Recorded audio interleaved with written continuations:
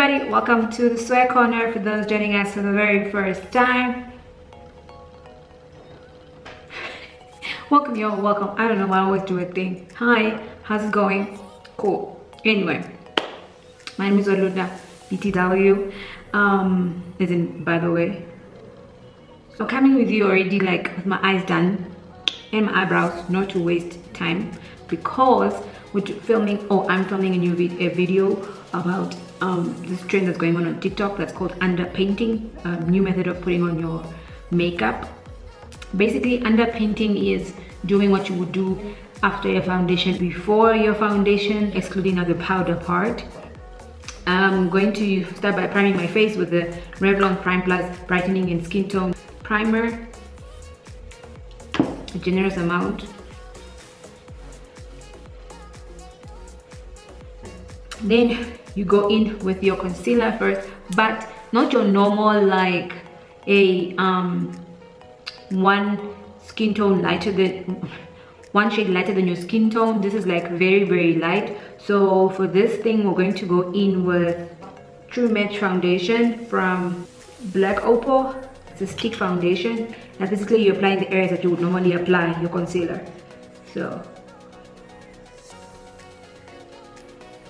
and you know, for me, it literally reminds me of the Scott Barnes foundation method. Yes, that's what I call it. I think you remember there was a time that I did this following Scott Barnes foundation method, and I did a whole situation, but I had like a whole ponytail up at the time. I'll link the video here so you can see that. That's basically what this is almost like. I really feel like this is the exact same thing, and people have just taken it because now TikTok has gone viral and everything. So now it has become one of those like things that everybody is trying out. I know for sure like someone like Jackie Anna, for example, has been doing it for a while now. And I usually do it, but on like weekends and stuff, like places to go. And then I'm going to go in with the dark foundation. This is the one Candid from Revlon. Oh, my hair is all over the place. The liquid one, because my other contour stick foundation is not dark enough. And I remember when I did it with the Scott Barnes method, it wasn't dark enough for me to use. This is dark enough. You want to go in with a shade that's at least 2 shades darker. So that's basically that. And then they also apply blush, but I don't have like a liquid blush, so I'm going to just go in with my lipstick from Smudge there, and then apply it there, right like that. And then you start blending, and this is the part that's like literally the hardest part, because you have to blend this out correctly. You can't do a half job. You have to do it correctly. And if you're going to use like stick foundations or like cream foundations, you have to blend it out with a beauty blend, or you have to blend it out with brushes. And if you're going to use liquid foundations, then maybe yes, you can play around in between. Now I've used a combination of cream foundation and liquid foundation, so I'm going to start with cream foundation with this, and then going with a blender for the liquid foundation, because this is also very full coverage and you don't want it to move so much. And I just feel like the blender usually removes the stuff. And what you want to do is to not move it. You're not going to move it around the product. All you do is tap it in, like you're layering it on your skin.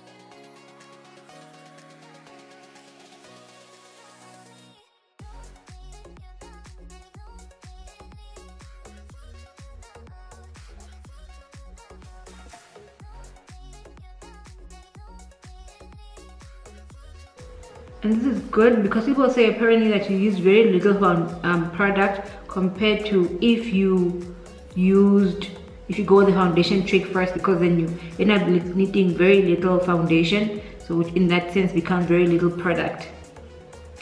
But if you also don't have any skin issues with your skin, I also don't think you need to use as much concealer as I did now.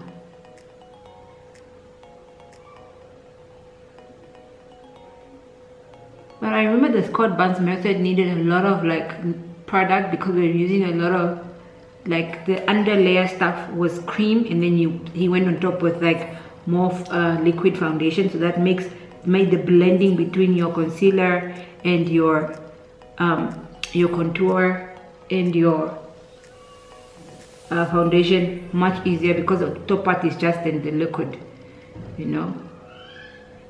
So I'm just gonna blend this properly. This is literally blending for now. Then with the Dem Beauty blender, I'm gonna start off by blending out the contour. Everything on the side, I'm just gonna blend together. So even with the lipsticky, but I see that the lipstick is like disappearing, so I might go in with a bit more lipstick. I think it's disappearing because of the contour that is so dark, the dark foundation. By the way, this is in the shade Espresso.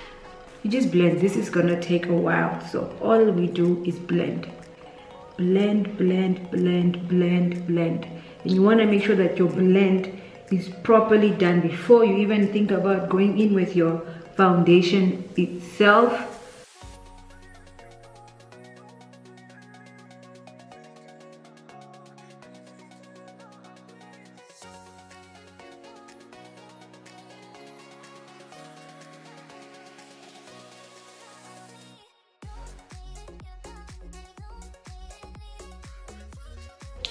Right, and then I'm going to lighten this concealer here just a little bit. So I'm going to go in with this liquid one. I'm going to use a different applicator brush just to brighten the under eye.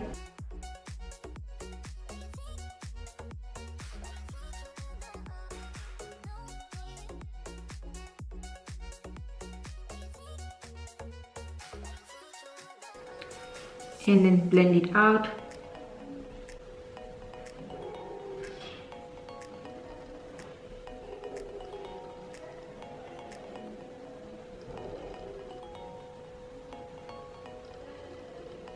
Once you've done that, I feel like my blush is definitely gone.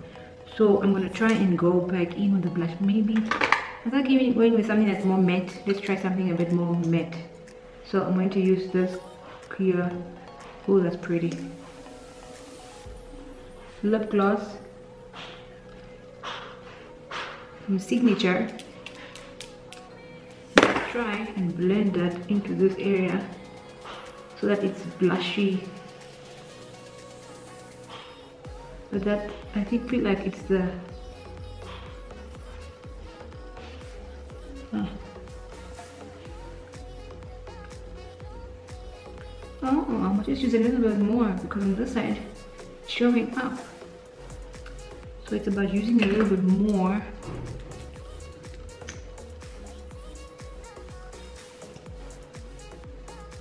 So you can show up. It looks very blood reddish, but it's not. It's very like orange, cream, copper, whatever the color is. So putting that in there. Right, and then on the other side of the blender, I just blend out this highlight here, and then I blend up to the nose because I'm going to blend it, but not so much that it's like that's enough. Right, so like that. Oh, I like the way this looks. Technically it should just be like that, you know, don't overdo it because this is gonna go on top. Now people will go in with their foundations then, and for the purpose of this I'm going to go in with Revlon combination makeup. This is Color Stay 24 hour, that one. I'm gonna put a little bit here. Also remember it's liquid, I'm not gonna use a lot. That basically is all I'm going to use that there. Right, the back of your hand should be your favorite thing ever. And then in the areas where you didn't apply any product, like there and there, I know I applied, but technically, right? And then there, well, the only two areas in my face where I didn't apply product, really. So I go in and then I blend out. And you want this one to mix with the contour that you applied on your face. That's why you don't use a lot, you use very little.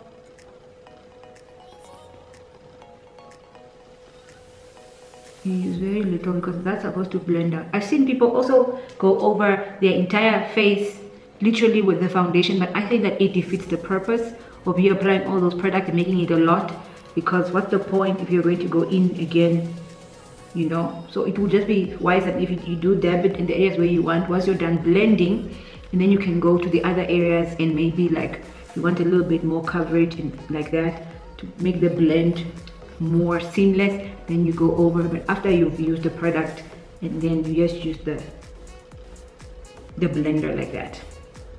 So same thing on this side. See, very little that you use, and you do the same process on this side.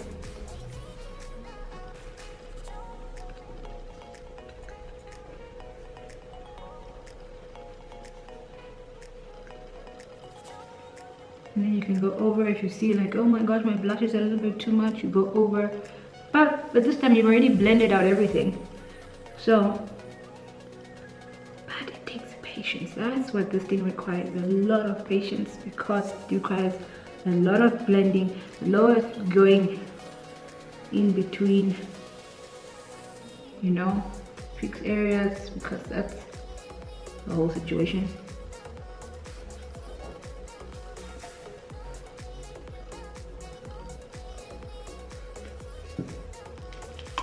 That's basically that. Now I'm going to set it. You set the usual way that you would set. I am going to use a brush, and then I'm going to follow it up with blending it out.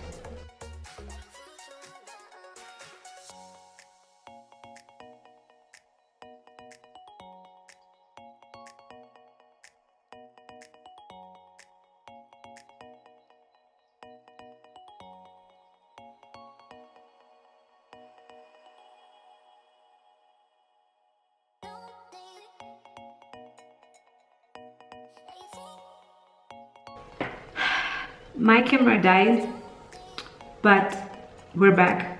And then while I went to change, I put on some lashes. Now, let's finish this whole story. And then we'll go in with a contour. And I'm going to use, you guys know I like my brown from the JK 8 Beige palette. That's the one I always use. There's a nice brown in there, and that's the brown that I use for contouring. To just set this contour here, and I'm brushing it up into this blush here. This matte is very pretty. Just into the blush there.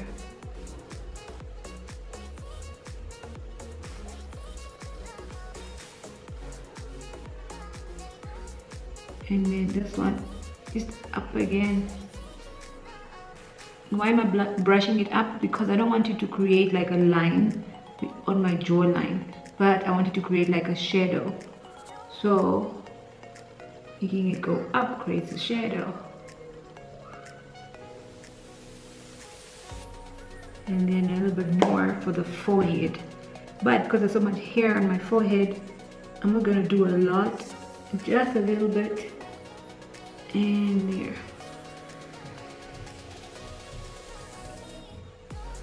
Because applying all the contour all over the place makes your face a little bit slimmer. And I like the look of a little bit slimmer face. So. And I'm not gonna put anything over this blush. I'm just gonna leave it like that because I like the way that it looks. And basically, if you have like a powder and your oily skin or whatever, you take a powder that's then your skin tone, and then you can either go in with a blender. I would suggest you go in with a blender, and then in the areas where you need then to set it. But I'm going to do that, and then tap it off, and then pat very lightly in the areas where you applied your foundation, because now you're just setting areas.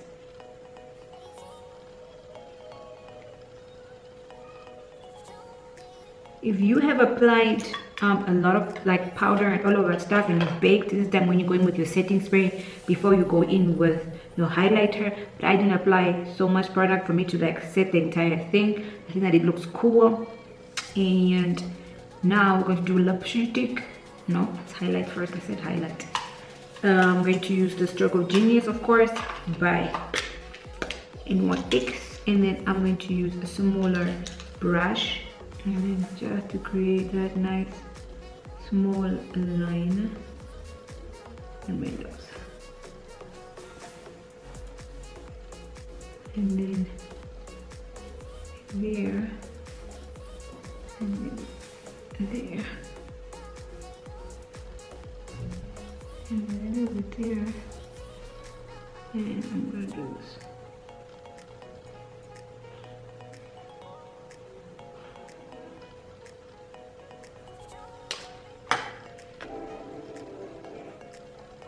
And blend,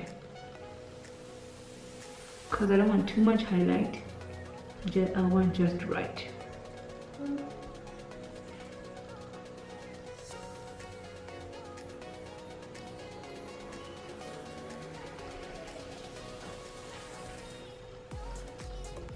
Right, then you go in with your lipstick, and I am going to do my black lip.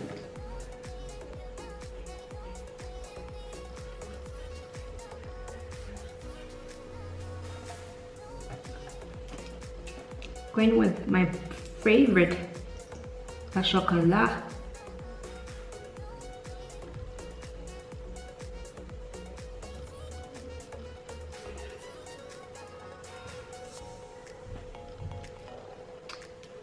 Take a little bit of Huntress.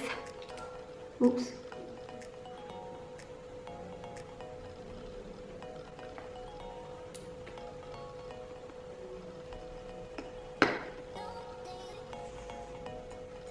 Combine the entire look. So this is the final look with this new, well, not really new, but I guess new because of viral TikTok technique.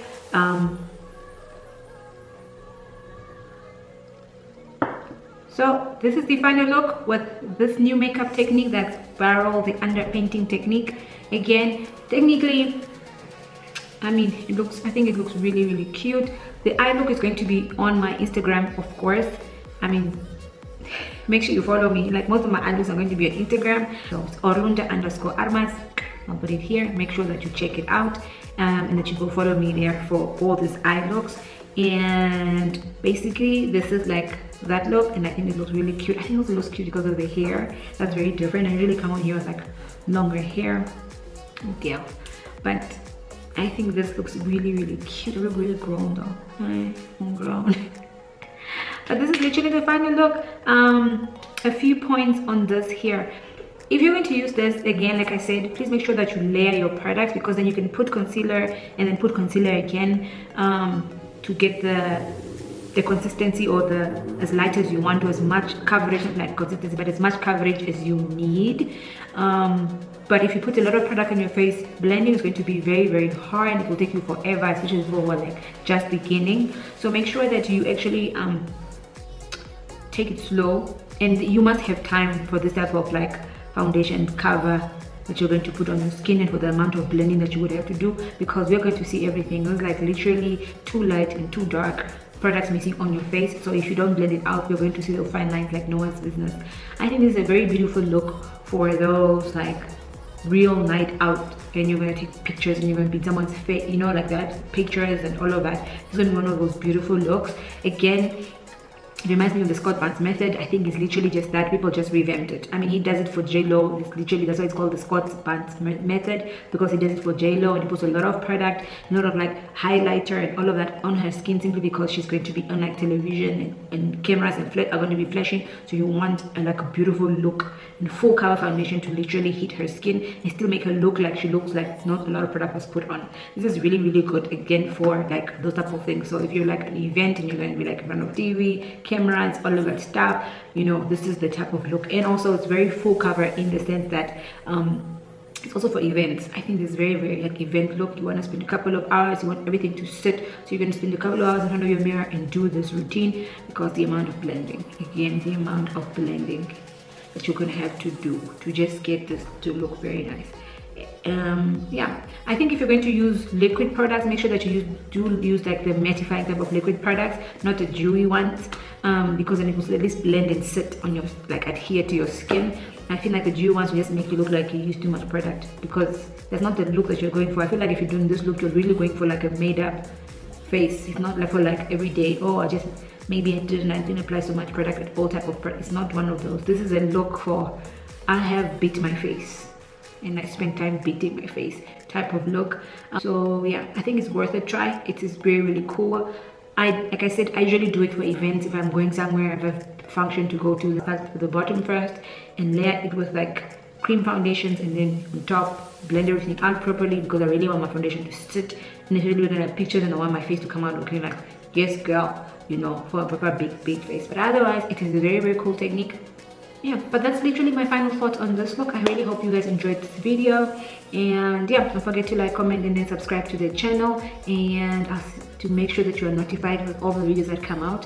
And I'll see you guys in my next video. I really have a lot to talk about. I think I look cute. I'm gonna sit here and take pictures, and yeah.